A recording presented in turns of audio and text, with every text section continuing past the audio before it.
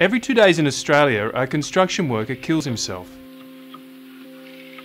Suicide is a leading cause of death in Australians aged between 25 and 44, and it affects 3 times more men than women. But what do you do about mental health in an industry where blokes don't talk about that stuff? The idea of lying on a couch and pouring out your troubles is a bit of a cliche. Psychology has come a long way since the 90s. Medicare pays for 2 million Australians to see a mental health practitioner every year. Men are more likely to suffer from depression or anxiety, but less likely to talk to someone about it. Online treatments are available for people who can't or won't see someone face to face.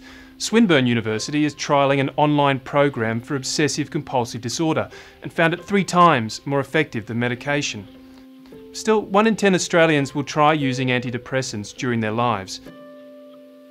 Drugs are only really effective for about 1 in 3 depressed people. So antidepressants are usually prescribed with therapy, not instead of it. And some therapies have been shown to be even more effective than antidepressants. Cognitive behavioural therapy, or CBT, is a kind of treatment where a patient learns to interrupt automatic thoughts that come up in stressful situations. Although it's been shown to be about as effective as drugs, the benefits of CBT last longer than those of antidepressants.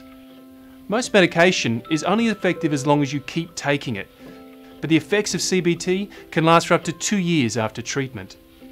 Mindfulness training, which originated in Buddhism, is now being taught as a technique in Western psychology. People learn to shift the way they pay attention to negative emotions and thoughts. In clinical trials, men who use mindfulness techniques experience less depression and anxiety, and more satisfaction, creativity and well-being. In one study of corporate workers, people with mindfulness training were even more immune to the flu.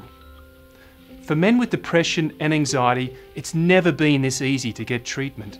Education programs at construction sites, government subsidies and organisations such as Beyond Blue are all out to make mental health a subject men do talk about. A review of 198 clinical trials found that people were better off if they got some kind of treatment than if they didn't talk to anyone. So the bottom line is encouraging your mates to get help is more than just a nice idea. It's a scientifically proven way to bring down the suicide rate.